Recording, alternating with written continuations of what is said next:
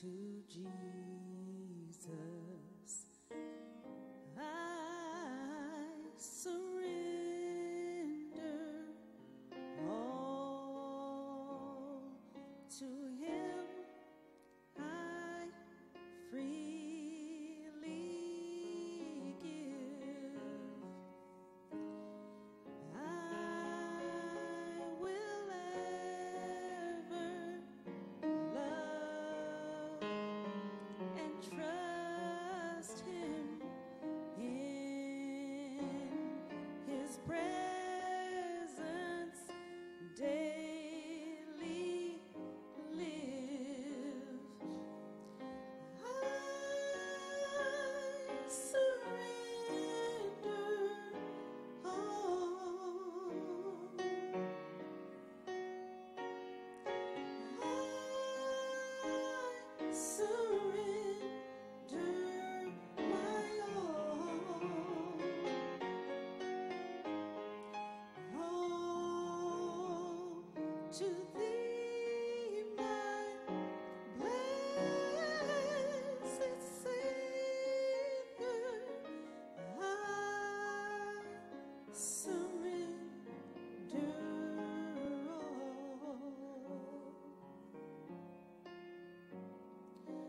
all to Jesus. I surrender humbly at His feet. I bow. Worldly pleasures all forsaken. Take me, Jesus, take me now. I surrender all. I surrender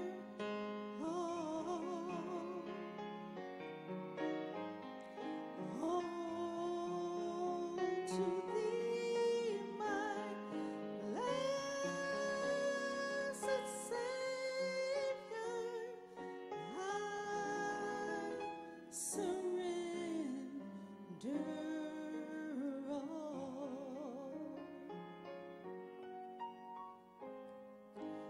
all to Jesus. I surrender. Make me Savior, wholly Thine. Let me feel Thy Holy Spirit. Truly know that Thou art mine. I surrender all. I surrender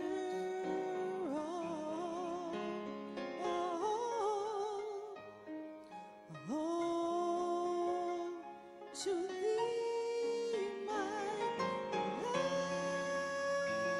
blessed Savior. I surrender all. To God be the glory.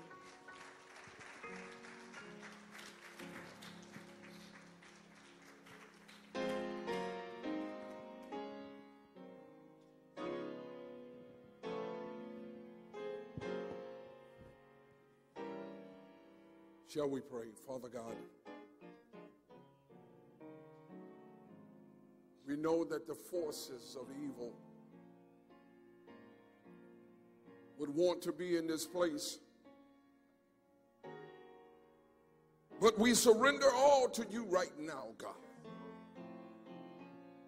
Knowing that no weapon formed against us can prosper. Knowing that greater is he that is in us than he that is in the world. So we surrender all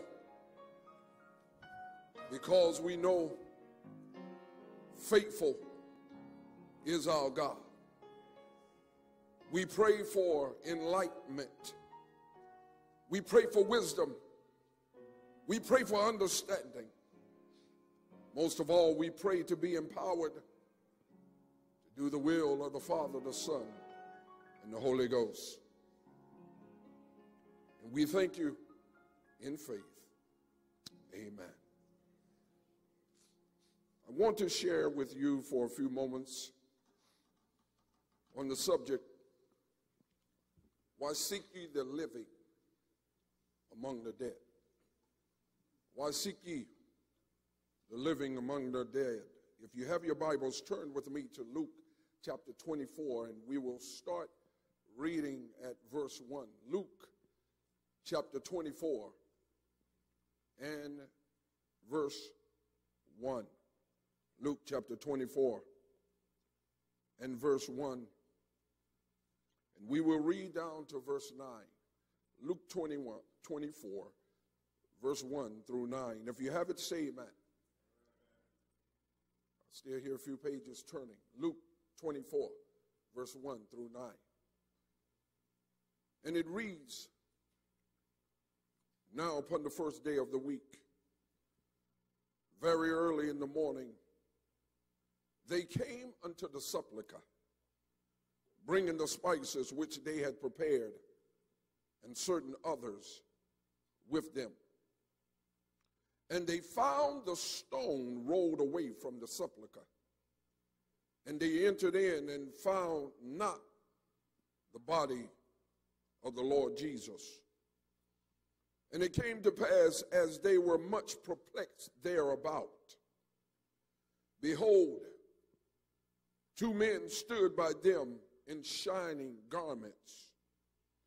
And as they were afraid and bowed down their faces to the earth, they said unto them, why seek ye the living among the dead?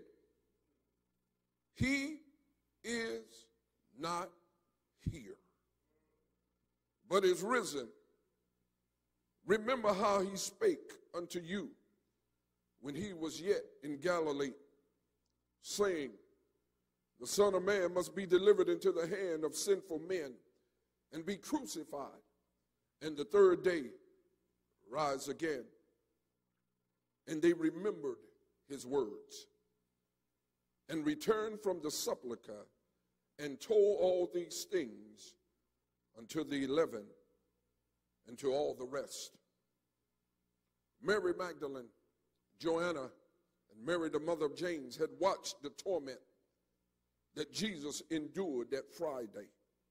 They watched him give up the ghost, and they saw him hang his head and die. They watched how he was spat upon and how he was ridiculed. The Bible says that on the first day of the week, after the Sabbath had passed, they come with their act of love and respect to anoint the body of their Lord and Savior. But there is one problem. He is not there. They expect to find him still to be lying in the tomb. Yes, they come, and yes, they bring spices and ointment to honor Jesus, but they were looking to do these precious things to a man, to a Christ who was dead and still in the tombs. How often today do we act like these ladies, that we come looking for Jesus in the tombs? We know that he is not in the tomb literally, but we come with an ideology that he is dead to us because of our sin and sinful nature. We cross the thresholds of this sanctuary, of this holy place, not believing that God is able, that he is willing, that he will, because he's dead.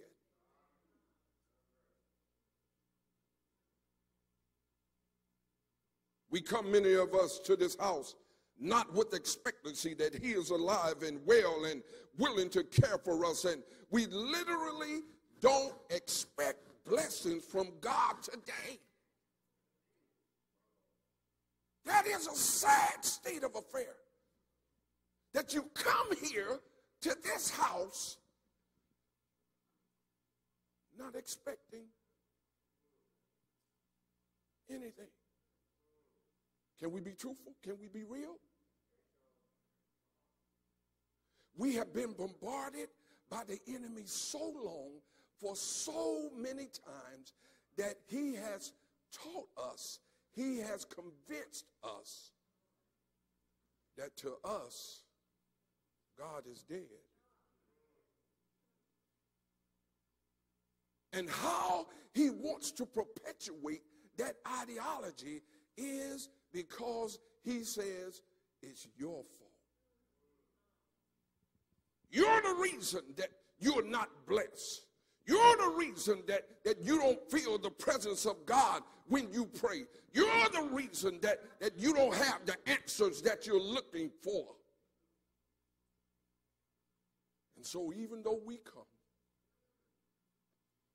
even though we get dressed up, we're coming to the tombs.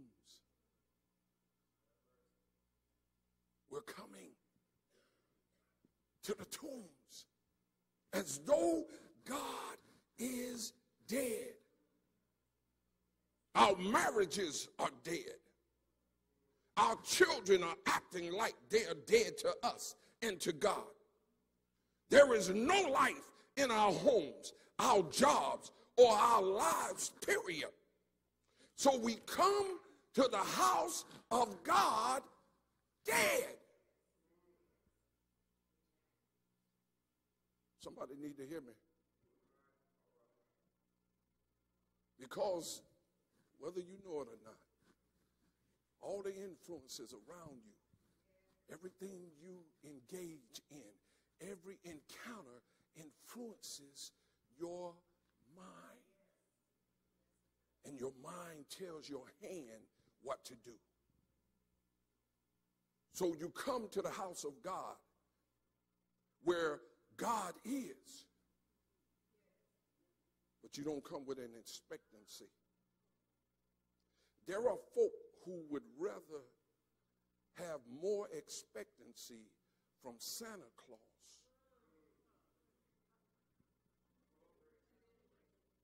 They have more expectancy from Santa Claus than they do from God. You push your little children, go up there, tell him what you want. Tell him what you want. So it'll be on the tree. Make sure you're nice and not naughty. We have more expectancy from Santa Claus than we do from God. Mighty quiet in the house. So we come to the house of God dead, believing and acting as though Jesus is really dead. There have been folk who have come to the porch, and they come in, and I say, yeah, I invited a couple folk, and they come in and say, yeah. I said, how do you like the service? They said, it was okay. I said, what was the problem? Didn't seem like nobody knew Jesus. I didn't see any celebration. I didn't see any praise and hallelujahs when they heard that God is still alive. I didn't hear anybody recognize that they didn't have to wake up this morning. They could have been on a cooling board or could have been in a hospital room. I didn't hear anybody proclaiming the name of God, that God is a good God like we just sung. But you still got a house to go to. You still got a car to drive. You still got a few dollars in your pocket. He's a good God. And guess what? If he'll do that while you his enemy,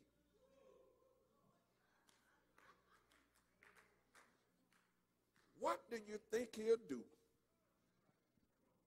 when y'all join hands and you become walking as one? What do you think he'll do then? Because the truth is, we know we're not living up to all that we should and could be doing. And God still blesses us. The Bible says he allows the rain to fall on the just as well as the unjust. He still blesses us. I know for certainty that there are those of us who made your preparation and your way to the house of God to meet a dead Jesus. You see, you're going to a funeral. You have a different mindset. Sister Mike, you got a different mindset when you go to a funeral than when you go into a family reunion. When you go into a funeral, you're all solemn, quiet, reserved.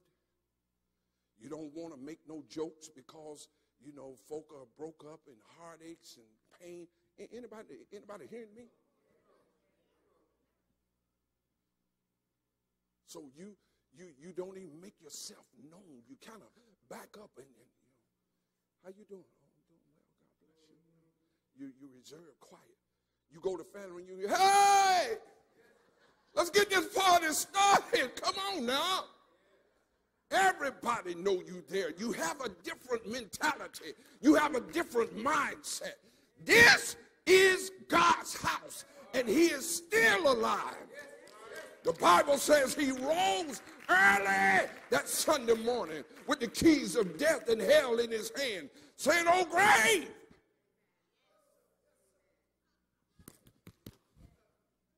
have mercy." There are times when we come to the house of God and we treat it like he is dead.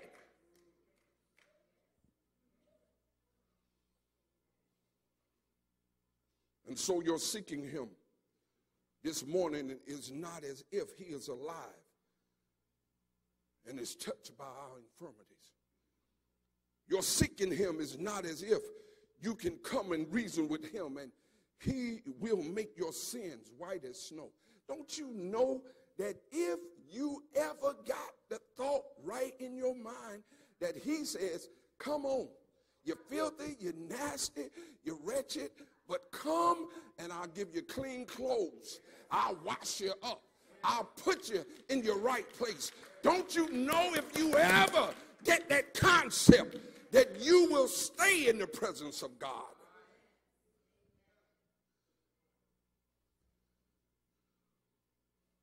It's not like he won't suffer you more than you can bear. It's not like nothing can separate you from the love of God.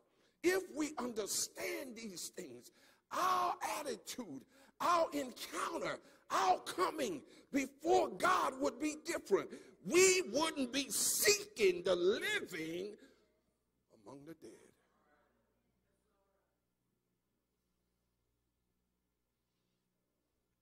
Just like the angels of God asked the women who came to the tomb to seek Jesus, they asked us, why seek ye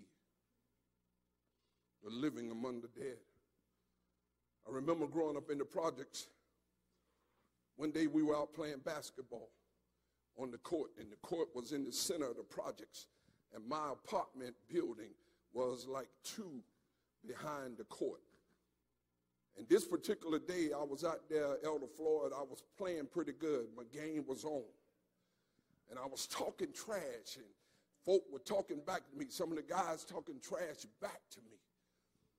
And then it went beyond basketball. So about 3 or 4 of them wanted to jump me. So I was pretty fast back then. So I took off running, going to my apartment building. And I'm calling out, help, help, help, help. And by the time I got past the first building, I could see a silhouette standing in the door.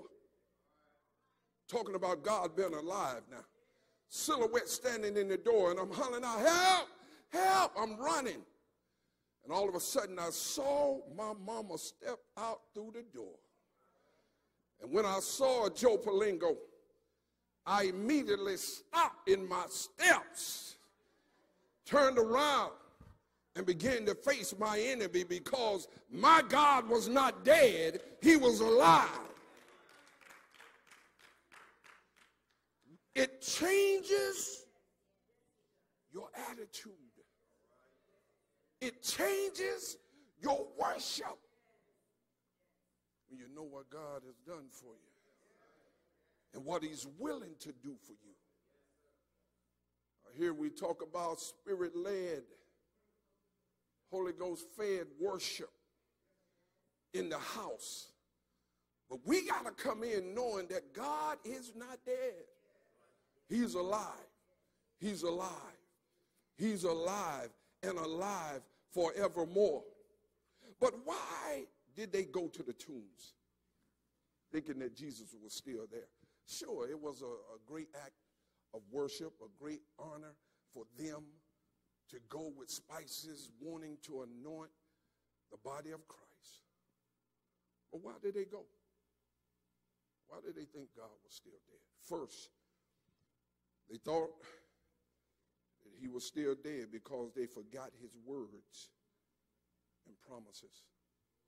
Turn with me to Luke 24. We're going to be finished in a few moments. Luke 24 and verse 44.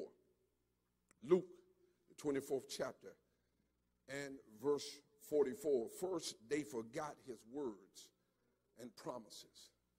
That's when we go to the tombs, when we forget God's words and promises. Luke 24, 44, if you have it, say amen.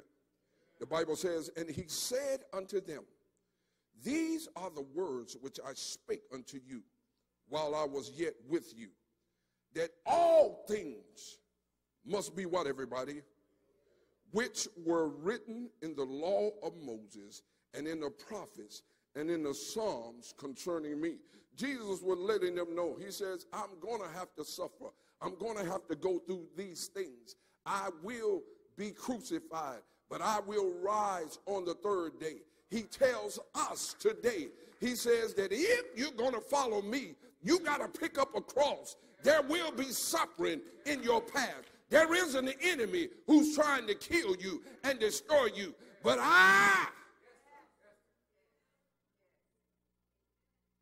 he says, I will see you through. They forgot his promises and his words. Now turn over to 2 Peter. 2 Peter chapter 3. Toward the back of the Bible. 2 Peter chapter 3 and verse 9. Why did they still go to the tombs? Why were they looking for the living Jesus among the tombs? 2 Peter chapter 3 and verse 9. 2 Peter chapter 3 and verse 9. If you have it, say amen. The Bible says the Lord is not what, everybody? He is not slack concerning his promise, as some men count slackness, but is what? Long-suffering to usward. Hey, you should have shouted right there. The Bible is saying, Peter says that I can tell you that I did a lot of foolishness. I talked a lot of ignorant stuff when I was with Jesus, but he never gave up on me. That's why we encourage you to come to the house of God. That's why we tell you that God is alive, because he is long-suffering. He will linger. He will petition. He will plead. He will keep you until you come to your senses. The devil tells us, no, don't go to him. Don't talk to him. Don't give your life to him. we come here thinking that we're coming before a dead Jesus. But he's alive. He wants to save us and to bless us. He wants to use us. Says, not willing that any should perish, but that all should come to repentance. God already knows the wretched, filthy, nasty creatures we are. But he reaches out to us. He keeps us. He blesses us. Then turn over to John 14. John chapter 14, verse 25 through 27. John 14. Talking about why they went to the tombs, because they first forgot his words and promises. John chapter 14, verse 25 through 27. If you have it, say amen. The Bible says, these things have I spoken unto you, being yet present with you. But the Comforter, which is the Holy Ghost, whom the Father will send in my name, he shall teach you how many things? And bring all things to your what? Whatsoever I have said unto you. And then verse 27 says, peace. Come on now. This is why you search for the living God, not the dead God among the tombs. You search for the living God because he says, peace I leave with you. My peace I give to who, everybody? Not as the world giveth, give I unto you. Let not your what? Neither. Now let me tell you something. The truth of the matter is, if he were dead, then I wouldn't hold you accountable for not trying to have his peace, for being afraid. But he ain't dead.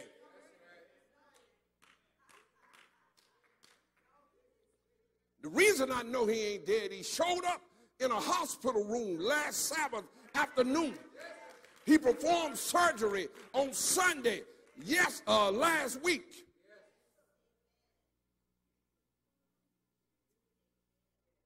I know that my Redeemer liveth. I told Dr. Smith over there, I said, I feel like I need to apologize, but I can't apologize. When the doctor was talking, and he said, y'all got any questions? I was like, well, really we don't, because we've already consulted another doctor. Elder Floyd and I were sitting there, and I watched that, because this was the living God. I watched God's Spirit fill me, and I'm saying stuff that I'm looking at myself say. But God said he'll give you peace. And I told them, with all the bad things the doctor was saying, she may have brain damage. Her heart took a beating. We don't know what is going to be the outcome. I said, hold up. He said, peace.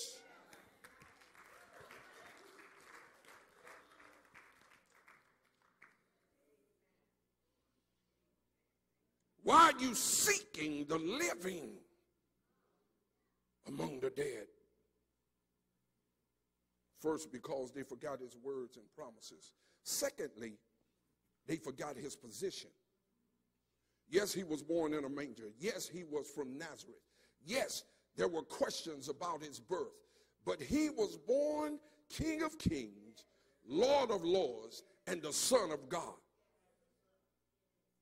They forgot his position. Sometimes we forget who God is. Might have to have Roger sing, God is the joy and the strength of my life. He moves. Come on now. He promised to keep me, never to leave me. He's never come short That's the living God. That's the living God. He's never come short of his word. Turn over to John 14. John 14. Yeah, Roger, we may have to have that for the appeal. John 14. John 10. John 10, verse 14 through 16. Talking about his position. John 10, verse 14 through 16. John 10, verse 14 through 16. If you haven't, say amen. The Bible says, I am the what? And know my sheep, and am known of mine. You see, when you are God's sheep, you know his position. He's the shepherd. Verse 15, he says, as the Father knoweth me, even so know I the Father, and I lay down my life for the sheep. See, you got to know that. When you have a God, when you have a shepherd who will fight your battles, he will fight the enemy hand to hand. And you already know, just like David with Goliath, he's going to be victorious. Why you can't praise him?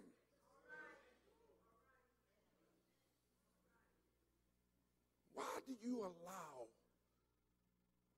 many things to overwhelm you?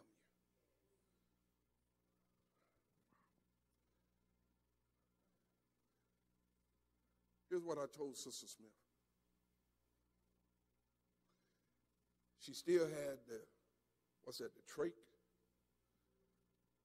tube in her mouth. Oh, is that what it's called? The trach? Yeah. The tube, yeah, in her mouth. But she was conscious. And Doc was there. I walked in. She had the tube there. I walked up to her. And some people, if it had been other folk there besides me and him, they probably would have kicked me out. But I had already consulted the great physician. I told her this. I said, you do know that this ain't about you. Is that what I said, Doc? I said, she was laying there, tube in her mouth, scar down her chest.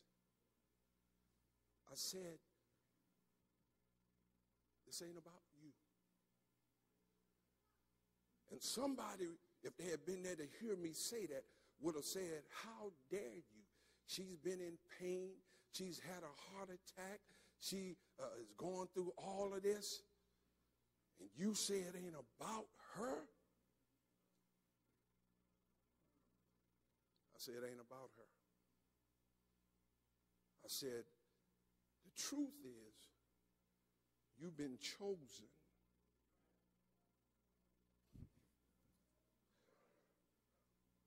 to be a vessel. You've been blessed. You need to hear me now. I'm talking about the living God. I said to her, you've been blessed to have a heart attack. I said because, and I'm telling you as God is my witness,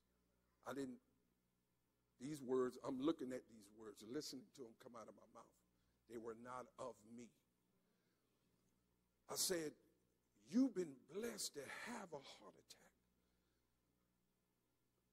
so that God can use you as a witness. You know what I'm talking about, Mr. Man with cancer? You know what I'm talking about? Earl Mike, you know what I'm talking about with a double bypass? I said to her, I said, if it was just about your salvation, he could have let you go to sleep just like that. Y'all don't hear me. Y'all not with me yet. You ain't with me yet. If it was just about your salvation, she's standing there with the tube. I'm standing right there on the bed. I said, if it was just about your salvation, he could have let you go to sleep. You would have been signed, sealed, and soon to deliver. I said, but this heart attack wasn't about you. It's about all your family. It's about all those who look at you. And when they come and say, oh, we're so sorry, you say, don't cry for me. I serve a living God.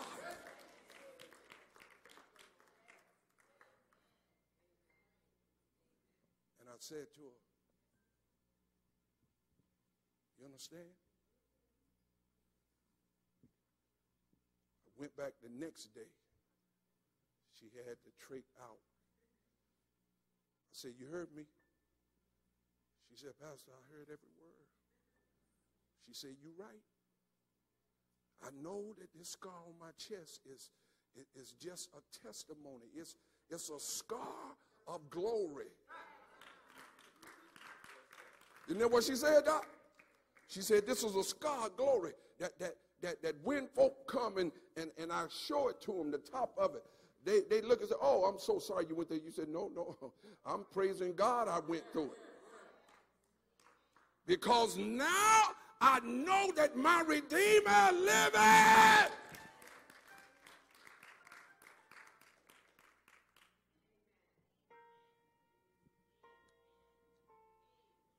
That's what God wants for all of us. He wants us to know that he lives. When we come to the understanding that we serve a risen Savior and he's in the world today, that he lives. Oh, wow. Wow. Do you know how our perspective will change? Sabrina, they don't even know half your testimony.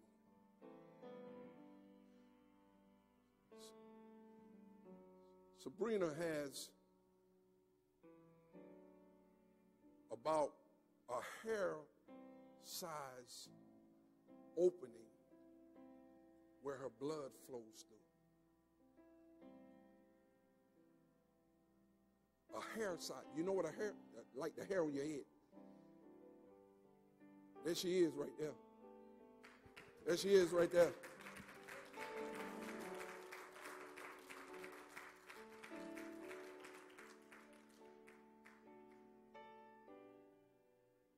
She knows her Redeemer lives. You can't discourage her with any problems, with any possibilities. You can't discourage her.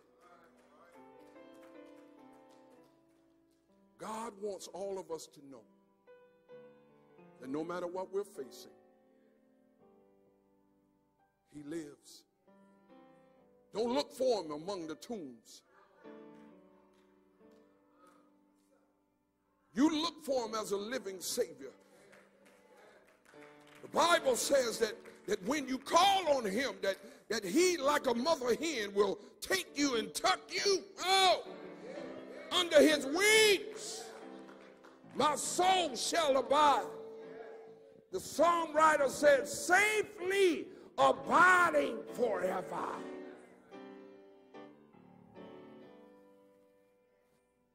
Solomon's porch.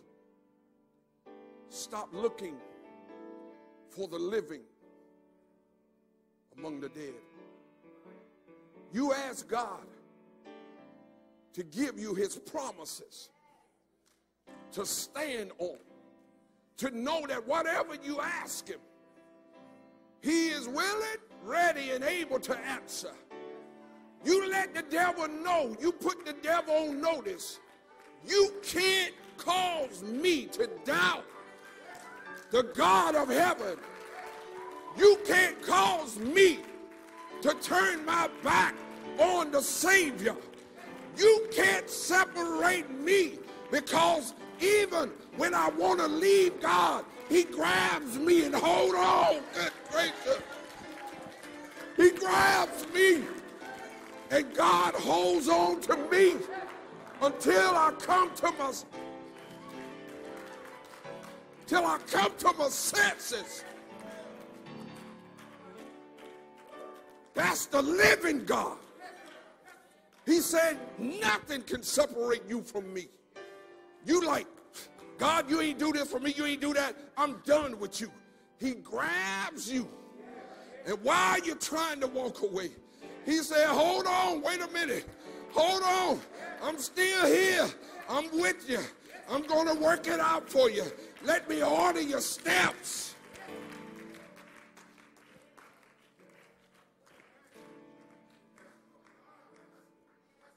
That's why I told Sister Smith, this ain't about you. You just being used as a vessel for God.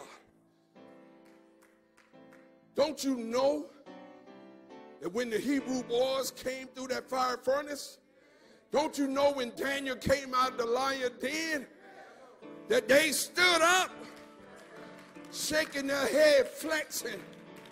Hey, our God is an awesome God. Worthy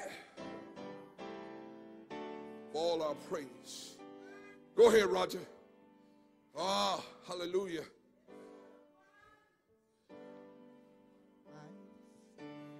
He moves all pain, misery, and strife.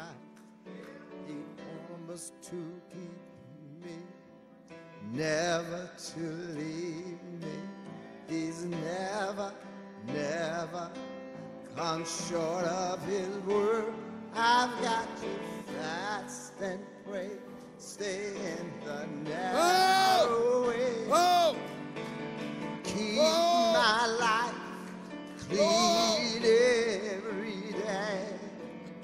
I want to go with him when he comes back.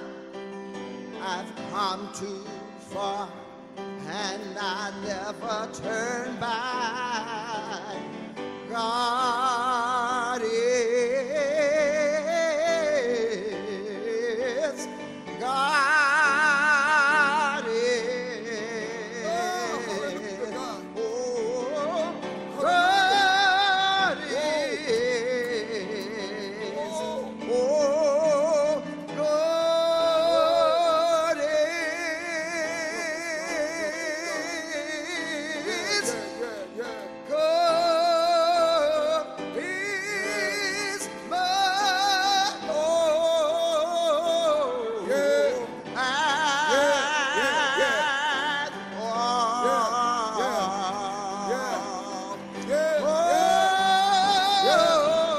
God is, joy and the strength of my life. Oh, he moves our pain, misery, and strife. Oh, promise to keep me, never to leave me. He's never, never come short of his word. I've got to fast and pray, stay in the narrow way. Live my life clean every day. Oh Lord, I want to go with him when he comes back. Woo! I've come too far and I'll never turn back.